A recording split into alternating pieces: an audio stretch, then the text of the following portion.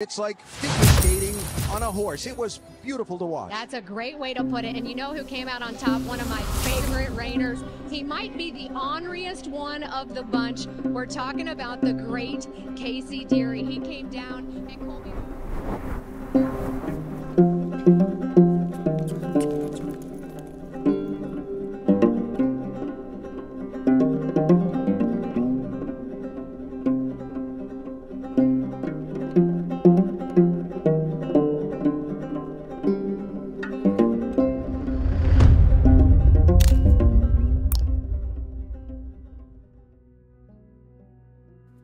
Describe the feeling, man, out of everything that you've won in your life. Describe the feeling of last year walking into Globe Life Field for the very first time.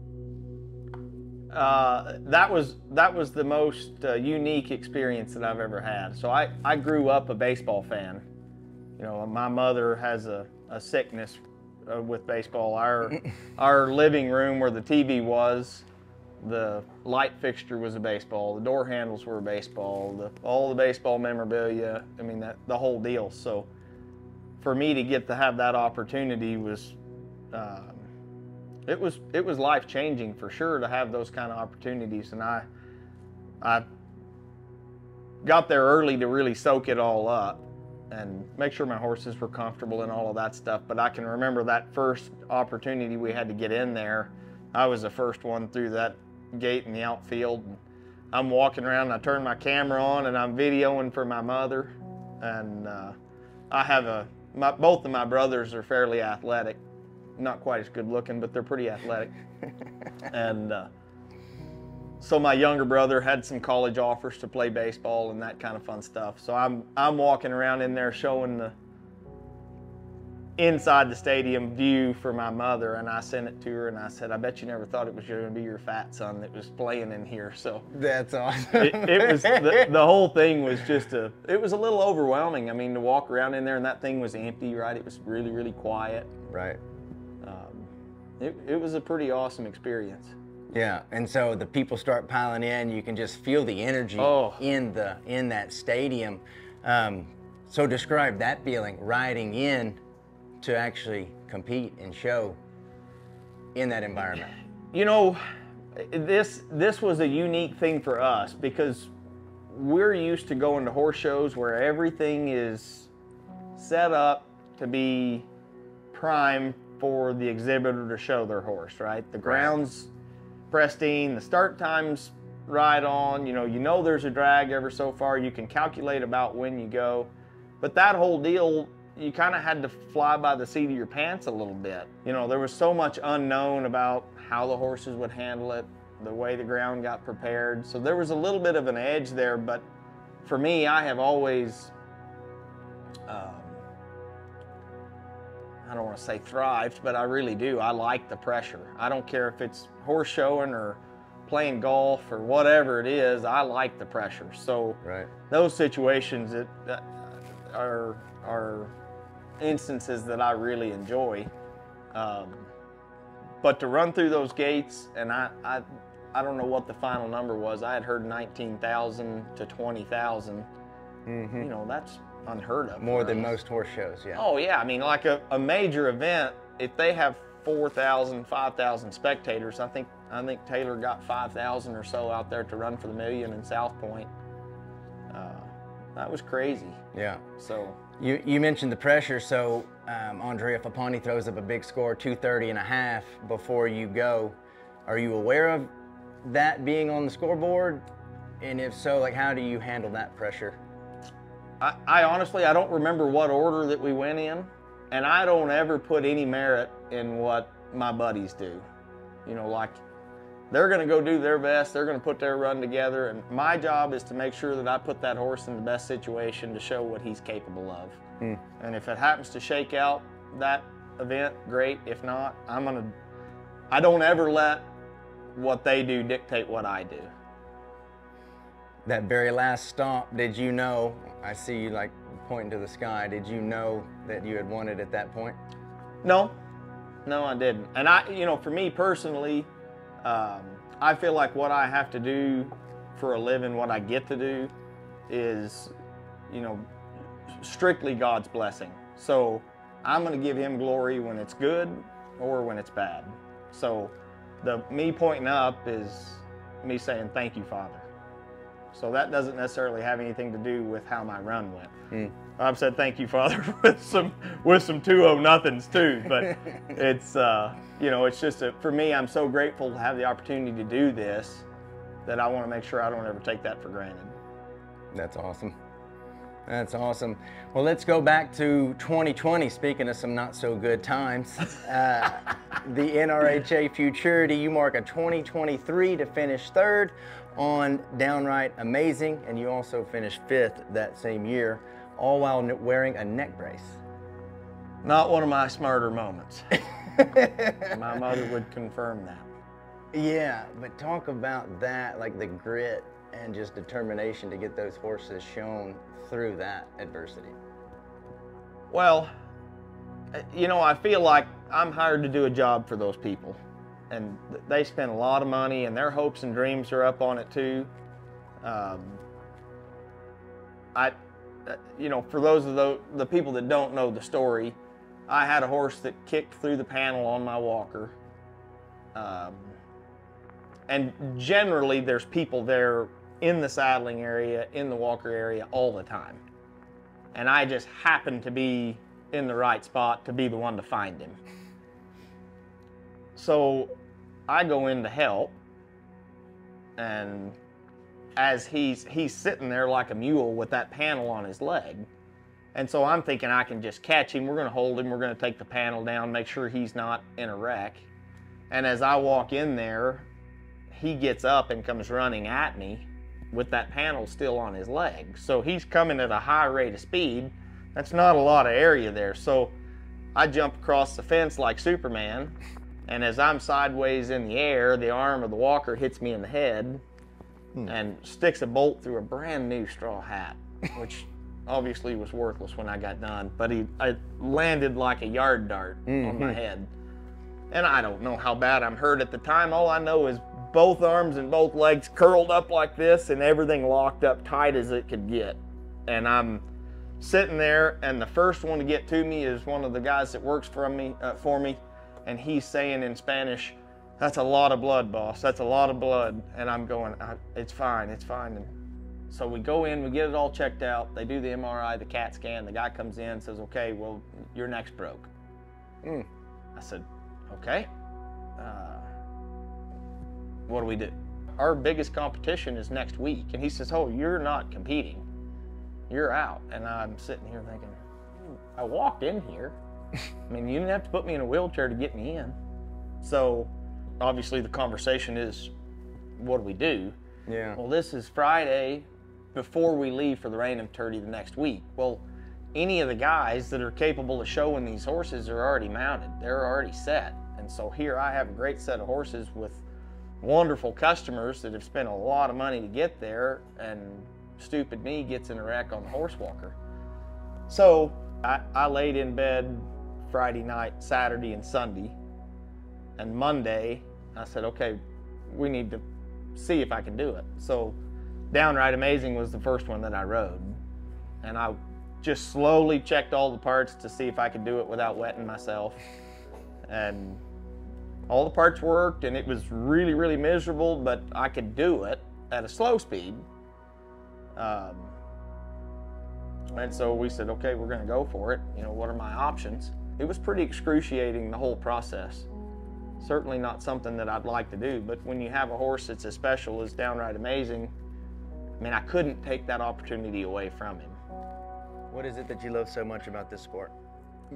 You know, it not to sound silly, but it kind of chose me. So when I was younger, I went to a reining clinic that a man named James Davison did, and I was so impressed. I was in the 4-H at the time, and you know, that deal, you show every event, you do all of it.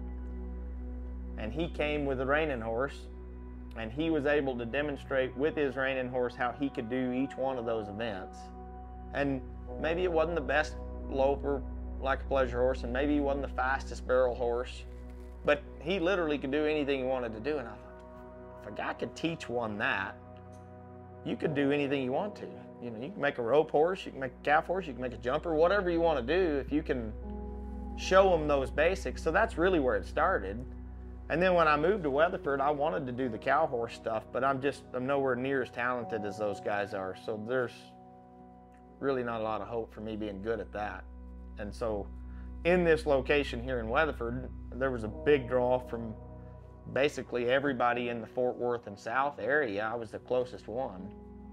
So this business really started as a lesson barn.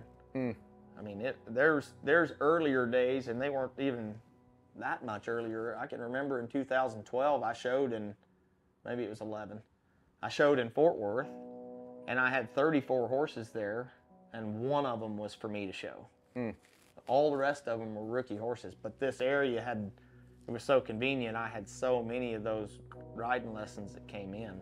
Right. So, I mean, it really did kind of choose me. And then 2005 was my first trip to the Open Finals, and business kind of took off from there. But this lifestyle is not something that you can sit back and take your foot off the gas and coast through. You have to either be going at it or going away.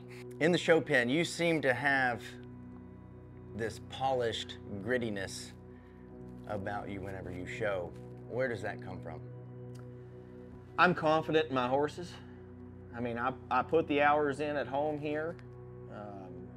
I trust those horses. I trust the work I've done on those horses. And I also know that my value is not determined on how I do at the horse show. So that's my job. I love doing it. But I know if it doesn't go well, I'm still serving a bigger purpose. So I don't stress over what happens in the arena. I mean, in my mind, I'm no different than the guy that's setting the shelves up at Walmart. I have a job to do, and I'm going to go do the best I can, and it's not a stressful thing for me to go do what I practice all day long. It's been said many times that certain horses find trainers at the right time, and those horses put that trainer on the map. And I think it can go the other way too, though. I think certain horses may find the right trainer, and that trainer puts that horse on the map, you know, and it's just like right time, right place, right person, right horse, you know. And so I want to use that as a segue into Downright Amazing. Just some of the fun fact stats for those keeping score at home. Downright Amazing finishes third at the 2020 NRHA Futurity, 2022 Run for $1 Million, reigning Open Shootout champion, 23 Level 4 Open champion, NRBC Level 4 Open Classic champion, and then of course last year in 2023, the American Performance Horseman individual reigning champion, marking a 231.5. What is it that makes him so special? He's a soldier. He is talented, but he likes his job, and he shows up and he does the same thing over and over again. There's not anything that's hard for him. He's not the greatest athlete I've ever had, but his work ethic is so good and his brain is so good that the places where you wish you had a little more fire here or there, he overcomes it because he shows up and he does his job. He's like you saw earlier, he's a very natural stopper. He's a big stopper, and in our deal, you're always going to have at least 3 of those and sometimes 4 stops in a pattern. We're never going to have more than 2 turns, right? A left turn and a right turn, left circle, right circle. So if you're going to bank on something, the big stopper's always got an advantage, and he has always done that. He's a very, very natural stopper. But that horse just doesn't rattle. Show day will be here soon. The 2024 American Performance Horseman, March 8th. How much are you looking forward to showing at Globe Life Field once again? I can't wait. And I honestly, I've done this a long time, and we go a lot. We are on the road a lot. And there are horse shows that I go to because it's my job and I want to give those horses the opportunity, but I'm not as excited about going to. But that deal is a blast. It's one of the few times throughout the year that everybody can kind of migrate to the same location. It's a blast, and it's, it's the top of the top in all of the events. So, it's not like It's not like you're going to go watch the cutting and you're going to see somebody just struggling to get through. I mean, you're going to get to go watch the, you know, the Nolan Ryans of the event are playing there. So I think about it, and I keep saying this, it's like an all-star game. Like watching an all-star game. You know? Absolutely. To watch a Casey Deary and Andrea Fappani, Corey Cushing, Lloyd Cox all in the same arena. Yeah, and then the horses that you'll have under you, it gives me chills thinking about it. And yeah, you're right. When you're standing at that gate cheering your buddies on, I mean, you feel like you're watching history happen when you get to watch it. It's really, really cool. Who was, in the cow horse and in the cutting, who was your favorite to watch last year? Oh man, you couldn't pick one. You know, Chris and Sarah and I are close, so it was easy for me to be on Chris's team, which was, you know, it was the whole time we were cutting up. So it's easy for me to cheer for those guys because I know them so well. But you can't. You'd be better off to just close your eyes and throw a dart to pick what your favorite was, because there wasn't a bad one in the bunch. What does it take to win the American Performance Horseman? It takes the best run of the night. That's what it takes. I mean, there's no way to say you got to this or you got to that. I mean, you got 5 of the best that are bringing the best stock they can get, and with the reining, it's so precise. I mean, you can be, if I'm supposed to shut off here and I do it here, that's the difference of me winning it or being last. That being said, what's the plan to have the best run going into this year's American? So I can basically tell you what I did last year.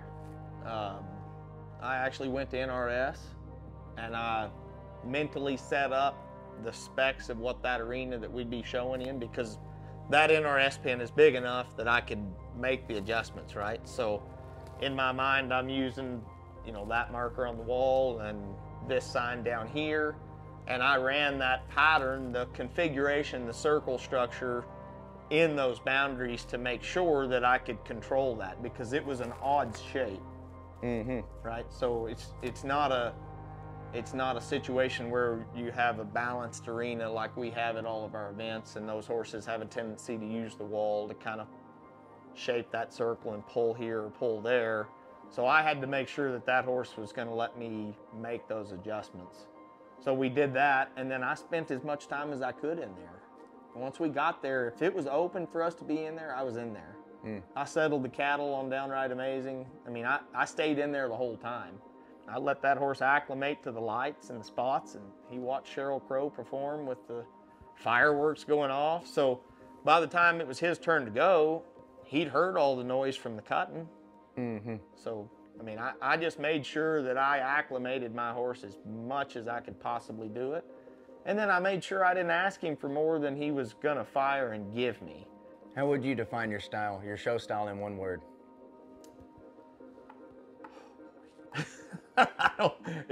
It could vary so much, but I would have to say willing. I mean, I feel like my horses, when I go in there, they go where I point. If it's going well, right, you don't see me do a lot. Yeah. The biggest compliment that I've had from spectators or judges is that it looks like that horse could do it without me. And that's my goal, is to take me completely out of the way. I feel like after last year and what Teton Ridge did, it's attracted even more people. I feel like more people will be there this year. What is it that you want spectators to know that are going to be coming in and watching this competition? I would say the biggest thing that I took away from my experience last year that I would like to relay to people is this is not about a horse show. This is not your normal go and, you know, watch a dozen or two or whatever. It's an entertainment deal. This is no different than buying a ticket to a concert. So if you're going in with the idea of I'm going to watch this horse and study this, you're approaching it backwards. A lot of those tickets are a long way off. It's a little hard to see at places, but the excitement and the being a part of it is the way a guy needs to approach it. I mean, you need to go for the entertainment value of it, not as much the educational part, right? I mean, the reigning nerd is going to walk in there with their score sheet and sit through 4 days of 500 horses go and practice their marking, and you're not going to be able to do that here. I mean, this is about watching 5 of the greatest horses in each event go compete in a team format that is strictly entertainment. What does success look like for Casey Deary at this year's American? You know, for me, it's like all the other guys are going to tell you that I want to win. I can tell you this: I have never been a watch guy. The only jewelry I have ever worn is this ring, and I haven't taken it off in 22 years. But that Rolex is really cool. It is really cool. And not being a watch guy, I had no idea what that thing is worth. Yeah. But holy smokes. What else did you get last year for winning that I don't have a clue, but that watch is awesome. Like, honestly, I don't remember. I don't remember if there were, I honestly don't think there were any other parts to it. You didn't get a ring or a buckle or a... No, it seemed like... Saddle? No, there was no saddle, no buckle. They spent all their money on the watch. Exactly. Yeah, I mean, that watch, I don't know if you know anything about watches. I'm not a watch guy either, I mean, no. You can't go buy that watch. You physically cannot walk into a Rolex store and say, I want that one. You have to be on a special list. To go, at least at the time, you had to be on a special list to get it. So there are 3 of those watches in existence right now, right? And they're different colors. So really the blue and red one that I have is a one of a kind. And I have my good friend and customer Rob Curtis that owns She's Out of Your League, Red Downright Amazing, has a watch collection that's probably worth more than my ranch. Right? I mean, he's a serious watch guru, and he has coveted that watch. Oh, that's awesome. And so I make sure I get it out when he's around. I do the same thing to Andrea too, which is fun. You can put this in or take it out, whatever. But we were in Vegas.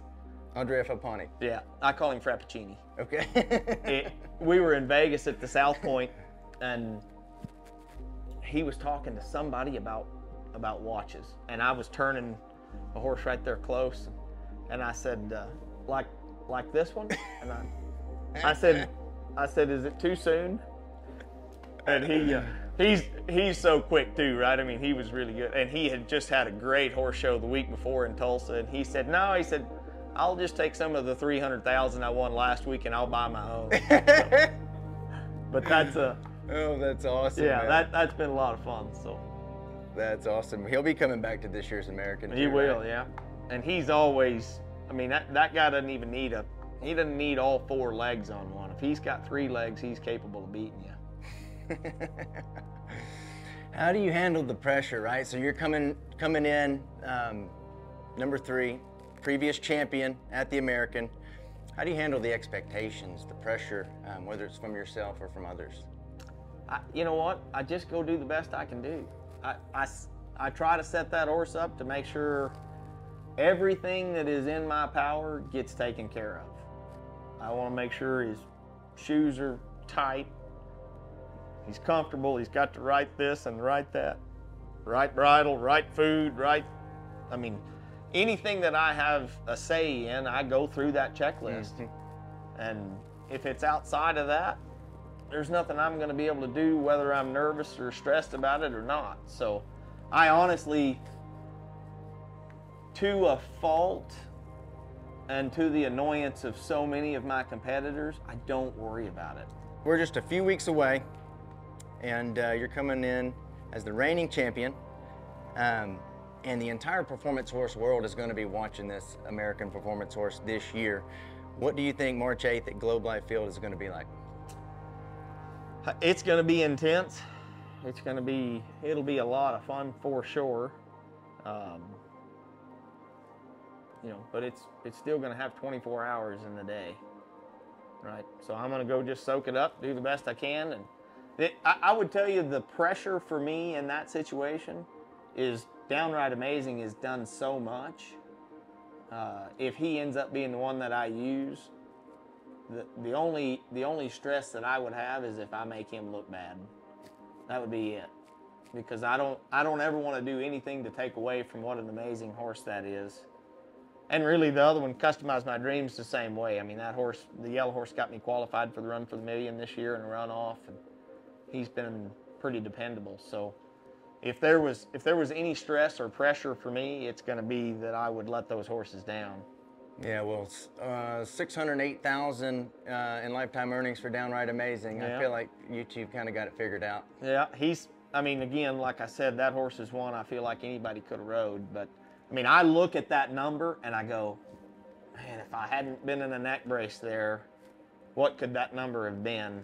You know, if I hadn't, the Run for the Million this past year, I did a terrible job running and stopping that horse. He ended up 3rd place, but if I had done what I needed to do, you know, maybe he'd have won that, and then that number would have been over $1 million. So that's probably the one spot that could potentially be some stress for me, is letting that horse down.